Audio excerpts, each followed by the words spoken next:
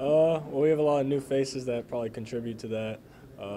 We've got some guys who played a good bit of minutes who are bringing experience back, so that combination, it hopefully leads to a lot of wins.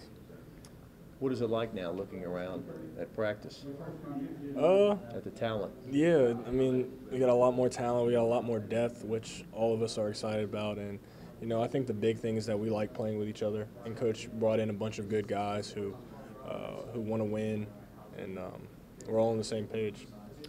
The big emphasis, I guess, was rim protection, physicality in the paint, those kind of things. How have you guys improved in that aspect? Yeah, I think Cavell's going to bring a lot of rebounding and shot blocking, and Nas brings size. Darius is really good. Emmett's really good at rebounding. So we've got some guys who are going to do a great job on the glass this year.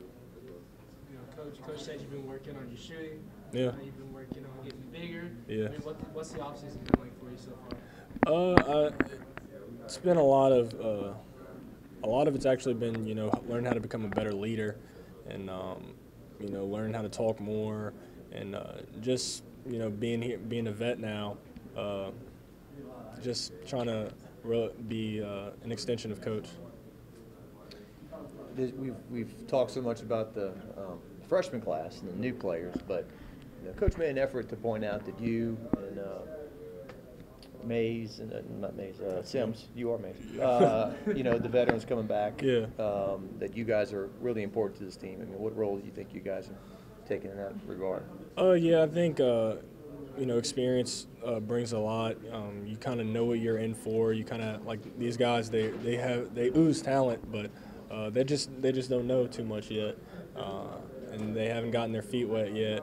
And I think just us knowing that kind of what we're in for gives us maybe an edge, but also we're able to help them and get things moving faster.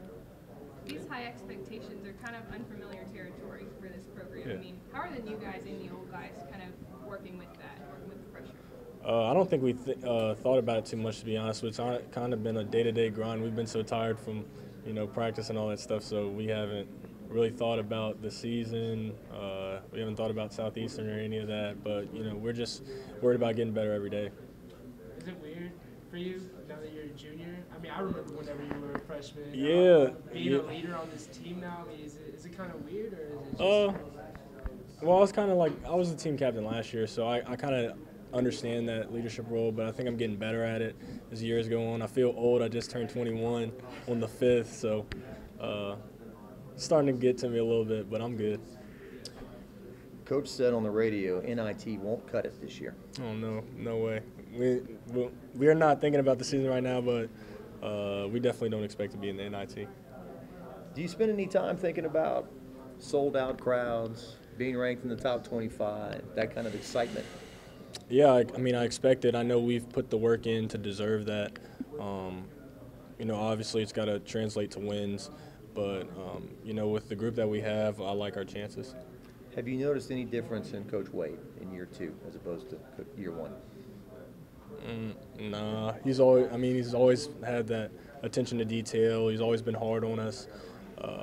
He expects a lot out of us, probably more than we expect out of ourselves, and he coaches us that way.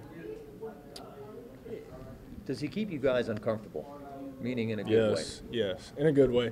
In a good way. We can never be complacent under him. We watch a lot of film on ourselves.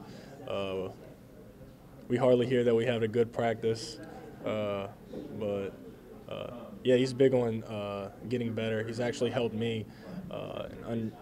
He gave me a book talking about the growth mindset, and just the basis of it is not being complacent. So that's something that he's big on, and he tries to make sure that rubs off on all of us.